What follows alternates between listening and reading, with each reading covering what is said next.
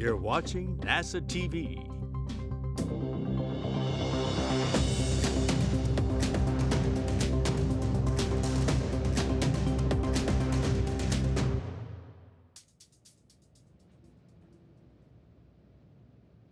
Good morning, and thanks for joining us here at NASA's Johnson Space Center. I'm Chelsea Bayarte, and today we're talking about two upcoming spacewalks, both with the goal of upgrading the space station's power channels. So for those following along at home, you may hear the acronym EVA, that's extravehicular activity, or simply put, a spacewalk. And that's what we're here to talk about today. So NASA astronauts Steve Bowen and Woody Hoberg will put their spacesuits on and exit the International Space Station on a set of two upcoming spacewalks. The first is scheduled to take place Friday, June 9th, and the second for June 15th. The June 9th spacewalk will be the 9th spacewalk for Bowen and the first in the career of Woody Hoberg. Here with me today to talk about these upcoming spacewalks are our briefers, Dina Cantella, Operations Integration Manager for the International Space Station Program, Diane Daly, Spacewalk Flight Director, and Megan Schutica, Spacewalk Officer. So I'll turn it over to them for some opening remarks in just a minute, but first, if you want to get your questions ready, please press *1 on the phone to indicate that you have a question, or press *2 if your question has already been answered and you want to lower your hand. For those tuning in on social media, please submit your questions using #AskNASA. Our great social media team here at NASA's Johnson Space Center will be sending me your questions, so we'll be on the lookout for them. So let's turn it over to our briefers for their opening remarks. Dina? All right, thank you, Chelsea. And thanks everyone for tuning in. So before we talk about the spacewalks, which is the purpose of today's briefing, I did just want to talk a little bit about what's been going on board the International Space Station. Since I was last here in late April, to start, we've had 3 spacewalks. And the first one was a U.S. operating segment spacewalk. And if you recall from our previous briefing, there were 2 major objectives. One was to prep for these June spacewalks that they're going to tell you about, so get some struts prepared and some cabling and some tools. And we had Steve and Sultan outside, and they did a great job prepping all of that for us. And so we're really set up well coming into these spacewalks. We also wanted to bring an antenna inside for future refurbishment. We had a stuck bolt, though. We couldn't get it off the mechanism, the interface. And we are working up alternative methods for a future spacewalk that we'll brief you on before that spacewalk happens. We're pretty confident we're going to be able to get it off. We just didn't have the right tools nor the expectation of what was going to happen while we were out there. But more details to come on that, and it's really not an impact that we're late in that spare, bringing that home. And so we've also had 2 Russian spacewalks, both highly successful. The Russians have also launched a cargo ship, 84 Progress, and docked it successfully. And we've relocated the Dragon crewed vehicle from one port to another. So a lot's happened, but I really would like to talk a little bit about the Axiom mission that we just completed over the past couple of weeks. It was a private astronaut mission, our second, called Axiom 2, and essentially ISS had 4 house guests on board. These crew members were very professional. They did a lot of science, a lot of great student outreach and other activities while they were on board. About 9 dock days and highly successful mission. They just splashed down on Tuesday night, so I want to congratulate the Axiom team, the SpaceX team, and the NASA teams for this great mission that happened last month in May. And now we're setting our sights on SpaceX 28. That launch it's a cargo vehicle, and it launches Saturday at 11:35 a.m. Houston local time, and it'll dock on Monday at 4:36 a.m. Again, Houston local time. It's carrying cargo, supplies, science, and importantly for this particular press briefing, the 2 ISS rollout solar arrays that we're going to be installing and deploying. So we're looking forward to that mission, and hopefully we can get some good weather over the weekend to make that happen for us. So we're here today to talk about the 2 spacewalks. As was mentioned, we have Steve and Woody. Steve is extremely experienced, again, his 9th spacewalk, and Woody, it's his first. But they're both very well trained, and in fact, this week on board ISS, they're working on studying and their procedures and working on the spacesuits and getting those ready. So we're on the, quote, road to EVA. And so to talk the details of all of that, though, I'm going to hand it over to first to Diane Daly, who is our lead Spacewalk flight director. Thank you, Dina. I'm Diane Daly. I'll be leading the first of the two EVAs that we've got coming up. This EVA set is really a series of EVAs, and it's a continuation of the ongoing power augmentation that we're doing on the space station. So this will be the third set of IROSAs that we're going to be installing on station. And thankfully to those previous EVAs, we've got the scaffolding and the, we call them the mod kits, already in place out at the 1 Alpha and 1 Bravo locations where we'll be installing these 2 solar arrays. So once they arrive on SpaceX 28, they're going to be coming up in the Dragon trunk and they'll be positioned on station. And the tasks of the EVAs are really focused on a couple of major objectives. The first is getting the arrays out of that scaffolding, out of that called flight support equipment that's holding the 2 arrays coming up.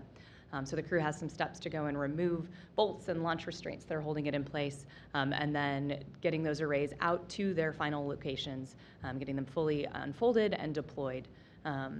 This series of EVAs is a little bit different than some of the previous series that we've done, just in terms of where the 2 sets of arrays are going to be located. In previous sets of IROSA EVAs, we did outboard arrays, kind of at the furthest end of the station truss, and then we've done some that were on either side, port and starboard side. And so these 2 arrays are going to be one kind of more inboard, that's the 1 Alpha array, and then the further one that's outboard, which is the 1 Bravo array. And so that combination means that there are some similarities and some differences, which Megan will talk to you a little bit more in detail about how we actually get the arrays out to the positions and get them installed. But the overall operations involve robotics. They involve all of our crew members. So we've got Woody Hoberg and Steve will be going out the door, but inside Sultan and Frank will be very involved as well, both in getting the crew members suited up and ready to go outside, but then also flying the robotic arm and supporting throughout the EVA as well to help. It's an overall kind of all hands on deck team effort to have success with these EVAs. The 2 EVAs are linked in that I mentioned that the flight support equipment that's coming up that's holding those 2 arrays, we have to clear out the first array so that we can get to that second array, and there are some support beams in between those 2. And so at the conclusion of the first EVA, one of the last things the crew's going to do is move some of those support beams out of the way in order for us to be able to access that lower solar array. And that just is going to set us up for success on the second EVA. They're a little bit longer EVAs, so we've got quite a number of objectives, but we've got a great team and a great set of procedures, and we're really leveraging the experience that we have from the previous IROSA installation EVAs to allow us to be successful, to allow us to accomplish all the objectives that we have that day. With that, I'm going to hand it over to Megan to talk a little bit more detail about what we're actually going to be doing and what the crew's going to be getting their hands on during the EVA. Thanks, Diane. So as Diane mentioned, we have the 2 EVAs, the 1 Alpha and the 1 Bravo. The first set is getting that top IROSA off of its flight support equipment, the FSC, and we'll be relocating it to that inboard array that'll be on what we call the S4, the starboard side 4 segment. I will have a video here shortly that will go through that first EVA in more detail, and so that will give a very good high-level view. In slide 15, we have a picture of what the IROSA hardware looks like as crew will approach it. That is going to be a very large folded up array. There's 2 of those we're dealing with, and so crew's job is to relocate those onto structure, onto what we are calling the mod kit, and then they will have to work together to unfold and prep it for deployment. These are unique in that they do roll out for deployment, and so we have a graphic as well that shows in slide 16 what that looks like once crew gets it in place. Those will extend out and they will deploy as previous sets have done, and we'll be doing that for both the 1 Alpha and 1 Bravo.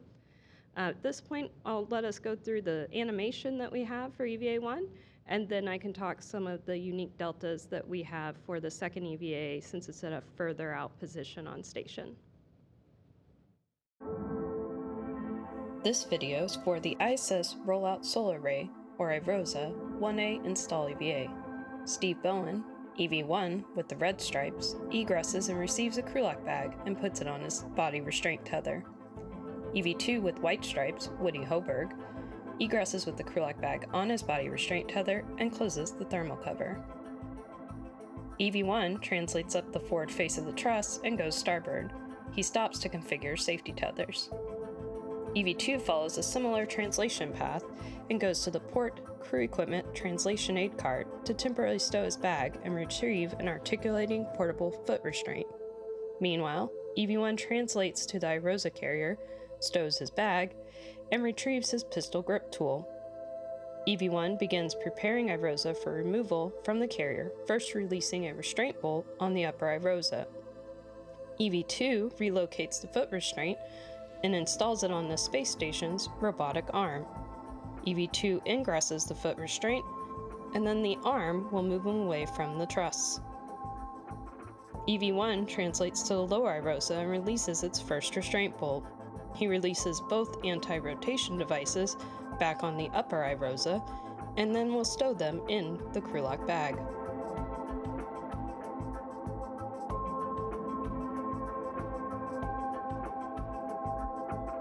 On the robotic arm, EV2 is flown over to access two sets of bolts on the boom end of the upper iROSA.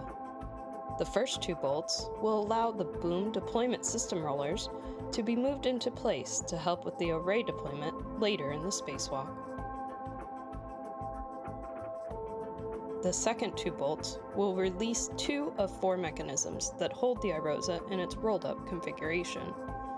EV1 partially releases the upper iROSA's restraint bolt and installs the first of two handling aids called scoops and prep for removing iROSA from the carrier.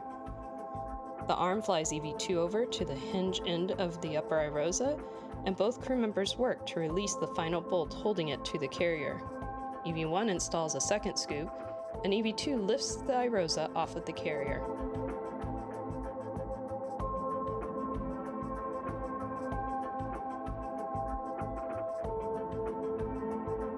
After several maneuvers on the robotic arm, EV2 will arrive at the 1A mod kit worksite. During these maneuvers, EV1 will pick up the temporarily stowed bag from the port cart and reconfigure both crews' safety tethers, on his way to meet EV2 at the mod kit.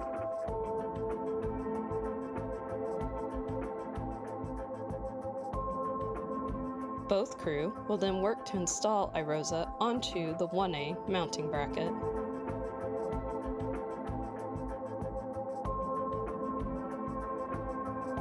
The crew will release the scoops, and EV2 will move into position to release the final bolt, holding iROSA in its folded position. Once released, EV1 will hold iROSA closed while EV2 egresses his foot restraint and gets into position.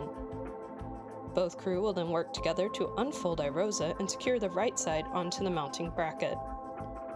Once secured, EV2 will drive two hinge bolts that hold iROSA in the unfolded position. EV2 will then move away from iROSA to reconfigure a safety tether on the arm. EV1 works to drive 8 bolts to fully secure the iROSA to the mounting bracket.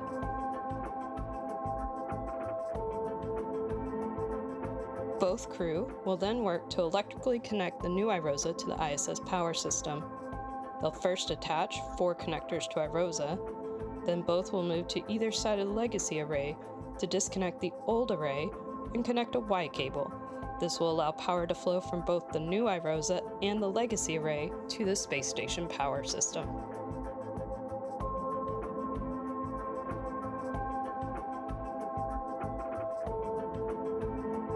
At this point, EV1 moves into a deployment viewing position, and EV2 will release the final 2 bolts restraining iROSA in the undeployed position. iROSA will deploy over the next 6 to 10 minutes. During deployment, EV1 translates back to the iROSA carrier to reconfigure the carrier beams that previously held the upper iROSA. These beams need to be rotated out of the way to allow access to the lower iROSA on the second EVA. Once deployment is complete, EV2 will release 2 bolts that allow the iROSA blankets to become tensioned. EV2 then cleans up the mod kit worksite, retrieving his crew lock bag, and heads to the carrier to help EV1 with the carrier beams. The crew members will work together to release the bolts holding the beams in place. Then they will rotate the beams out of the way and secure them back down. This is the last task in the first EVA.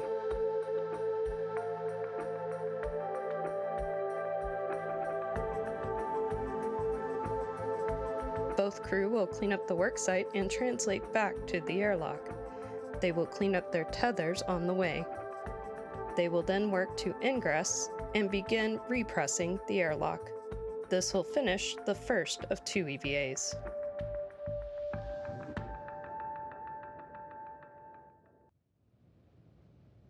Right, so that gives a good overview of the first EVA. For the second one, it's very similar. The tasks are the same as far as the actual hardware crew is interfacing with and installing. The difference is going to be we're going to be at the starboardmost side of station for the 1 Bravo channel, as shown earlier.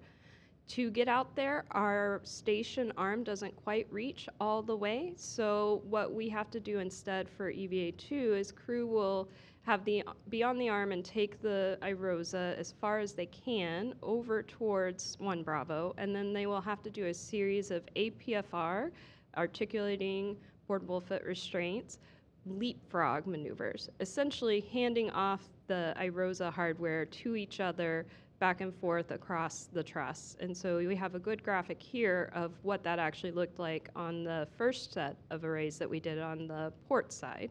So it'll be very similar actions for the starboard side. Crew will work together through this leapfrog to get the hardware out, and then all the same steps are required for actually installing and deploying. At the end of the second EVA, they'll be cleaning up, and we'll hopefully have 2 perfectly installed and working IROSA solar arrays. I'll hand it back to moderator. Great, thanks, Megan. So I think we'll jump into some questions. You guys ready?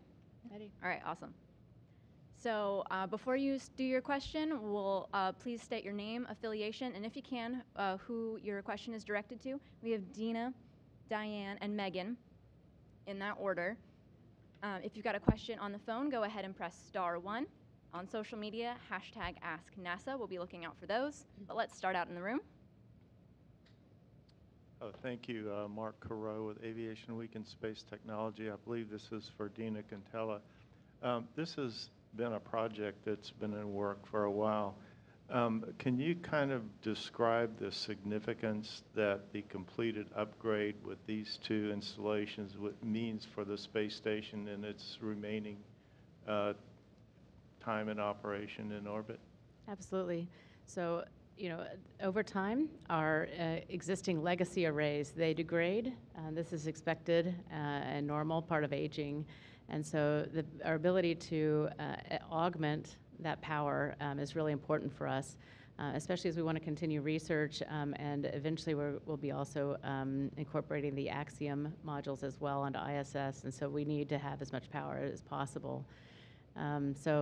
This particular set of arrays, in fact, is going to overlay one set of arrays where we've actually lost a little bit of our power, so it's exceptionally useful, I'd say.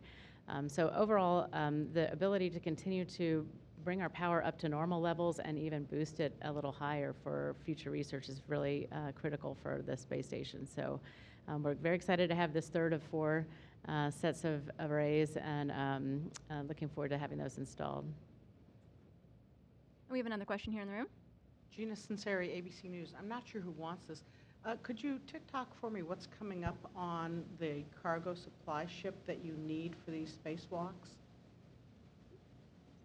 Well, go ahead. Yeah, sure. So for these spacewalks, the hardware, the main hardware that we need is the arrays themselves. So on the previous EVAs that happened at the end of or earlier this year, the crew got all of the kind of support equipment that holds the arrays. That's what's called the mounting bracket on slide 17 there. And so the series of EVAs that happened there, they went ahead and installed those mounting brackets.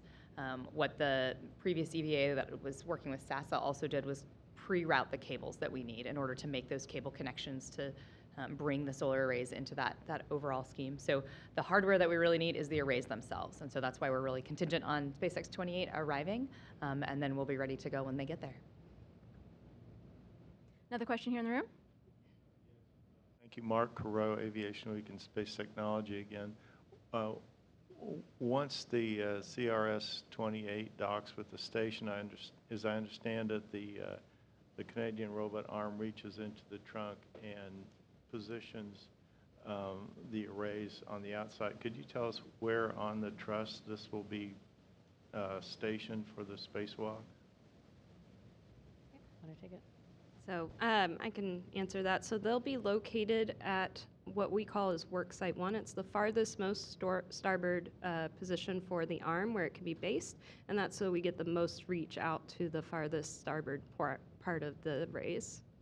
Yeah, so the FSE carrier is going to be attached to the mobile base, and on that mobile base is the POA. It's an attachment fixture that's on the port side. And so the carrier itself, that FSC flight support equipment, will actually be on that POA sitting there, and that's where the crew will get the hardware and attach to. All right, so we'll jump into a social media question here that I've received from Atul Kumar, who wants to know the total duration estimated of the spacewalks and what are the risks that we're looking out for. Sure. So these are long EVAs. Typically we have our EVA durations around 6.5 hours. These EVAs, just because of the number of tasks we have, we're actually closer to 6 hours and 45 minutes, 6 hours and 50 minutes planned for these EVAs. We understand all those. And in terms of risk, big picture is that, spacewalks are one of the riskiest things that we do. Just being really honest about it. And it's a complex operation, but it's also one of the reasons that we put a lot of effort into the training and into the preparation and into the a significant amount of rigor into the product development and the analysis and the assessments that go on to make sure that we understand all those different risks and that we have a good understanding of those, and then we have plans in place and mitigations to reduce any risks that we can going in, and then also be able to respond to anything that comes up and try to anticipate the unexpected as much as possible. I guess I would just add, we are handling a very significant mass. The crew is handling a very large mass in this case. And you can't just very quickly move something around that's that large. And so if we get into a case where a crew member has an issue with the spacesuit or something like that, then we've got specific plans in place of what we'll do. But again, as Diane said, we've got a lot of training involved here and a lot of contingency mitigation plans. But that would be one of the things that's really kind of a watch item on this particular set of EVAs is handling large masses like this. Thank you. So we know that spacewalking is a team sport. So who's going to be supporting Bowen and Hoburg before they go out? What will they be doing? So Frank Rubio and Sultan Al Nayari will be inside station, and so they will be involved. I think even before before Steve and Woody get going on the day, and they will stay up late after. So they'll be really involved throughout the day. They will be involved with helping the crew get into their spacesuits and get ready to go out the door for the EVA. And then during the spacewalk itself, they'll also be supporting by driving the robotic arm. And so when we have crew members on the arm, it is always safest to have the closest possible person in control of that arm, and so that's why Frank Rubio will be our primary arm operator. We also have a great advantage in Frank's knowledge on this, in that he performed the last set of IROSA EVAs, so he's very familiar with the tasks and can almost kind of provide even additional insight in that, in having done very, very similar EVA operations himself. And then Sultan will also be supporting. So when we have that, we have a very specific kind of way that we manage the communication with the crew outside. So you'll actually probably hear Sultan talking to the crew while they're out during the spacewalk. And then Frank, that's so he can basically have his hands on the controls on the robotic workstation. Question here in the room? Gina? Oh, could you wait for your microphone? Gina Sinceri, ABC News for Dina. How crowded is the schedule for the rest of the year between cargo missions and other missions? What kind of a challenge is that? Well, I think what you're referring to is we have had quite a crowd, I'd say, at station with vehicles coming and going, and even just trying to put the Axiom mission, fitting that into the May timeframe prior to SpaceX 28. What we're looking forward to is, in addition to SpaceX 28, we've got the NG mission sometime this summer, and we're still working out the details of when that will be. We have the crew flight mission, the CFT mission for Boeing, currently no earlier than July 21st. We have kind of a high beta cutout in July, so we have to schedule around that. And then we have in August, we have the crew exchange on Dragon, and then in September, crew exchange on Soyuz. So we do have quite a bit of traffic. I would not say it's additionally any more crowded than it has been, and if anything, we have some sort of built-in breaks in there. What can happen is if we have a launch slip, it can crowd up against the next mission, and so we'll be keeping an eye on that. Right now, I'd say it's well placed. But of course, it can always slip and get more crowded as we go. So we do have a question on the phone. We'll be going to Bill Harwood. Bill? Yeah, thank you. This is for Dina, I think. You mentioned one of the existing arrays is going to get an IROSA that you phrase it as a loss of power. I'm trying to remember, wasn't there an array that did have more than just degradation involved, and is this one of them, and which power channel is that? And also, are there any plans for a fourth set of IROSAs to fill out those last two arrays? Anything coming up in that regard? Thanks. Sure. So first, regarding what I was referring to on the degradation, the 1 Bravo channel actually did have, back in November, as I recall, an issue where potentially what we believe happened is we had some micrometeoroid orbital debris that hit one edge of the array, and it kind of propagated a failure. So we actually lost some strings of power on one edge of the array. And so in December, during one of those spacewalks, we had the crew actually unplug that part of the array so that would keep that isolated, that portion isolated. So we do actually have a portion of power on the 1B array that is not, one portion that's basically missing. And so when we overlay this IROSA over the top of it, it's like overlaying non-functional pieces of that array.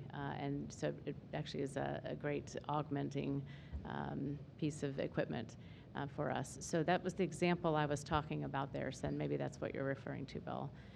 And then regarding the fourth set of arrays, we do have plans in place to try and build a fourth set of arrays. Of course, funding notwithstanding, but that is our plan, is to try to build a fourth set. Thank you, Bill, for your question. So I have another question here, kind of about the preparations.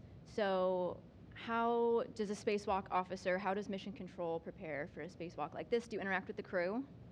Absolutely. So there's quite a bit of preparation and training long before crew even gets on board. So for us, we trained both at the Neutral Buoyancy Laboratory, the big pool that has a lot of our hardware underwater that simulates being in weightlessness. And so both Steve and Woody were able to do that training before they flew, specifically for these EVAs to walk through the sequencing and see it. They also got a chance to see the actual flight hardware before it was packaged for flight on SpaceX 28, right before they launched on orbit. And since then, we've been sending them lots of training material. We have conferences with them pretty regularly leading up to the spacewalk, where we go back and forth and make sure that they're comfortable with our procedures and our plans, and we address any questions they have or any additional training needs they may have before they actually perform the spacewalk. Looks like we have a follow-up question from Bill on the phone. Oh, yeah, thank you very much. And this is also for Dina. I know this is an EVA briefing, but you did mention X2, so I feel like I can ask you about CFT. You know, the ASAP raised questions about parachutes or cited issues with that. The GAO had a report out yesterday talking about computer displays that randomly reboot. It doesn't sound like CFT is in very good shape for July. Can you give us any kind of an update at all about what's going on with that mission? Thanks. Sure. Well, so back on May 25th, we did do a review of where are we and issues that the ASAP has brought up. And we're going to also hold an additional one next week. So I'd say that all the teams are trying to work to methodically close all of the issues that have been raised and all the certification necessities. And so those are not all closed yet, and we are continuing to work through that. Again, we are still no earlier than July 21st at this time, but we'll have readiness reviews. We'll have reviews also leading up to prop load, so propellant load, which is going to happen more in the mid-June timeframe. So there's more to come on that. We'll, of course, keep everybody updated. That's the only update I have at this point, though, Bill. Thank you, Dina. Getting back to their spacewalks, we have a question from Twitter from Dawn about the history of these legacy solar arrays. How long have they been up there? Sorry, trying to read this one. How long has it been since the solar arrays have been coming? I'm sorry, Dawn, I'm butchering your question. How long has it been since the solar arrays have been up there, and how long have we been upgrading them? Well, let's see. I'm probably the oldest one on the panel, so I'll have to take a stab at that. But let's see. So P6 was our first array, and it basically sat on top of the middle of the truss for a while, and then we relocated it to the end after we got the S4 and P4 arrays up there.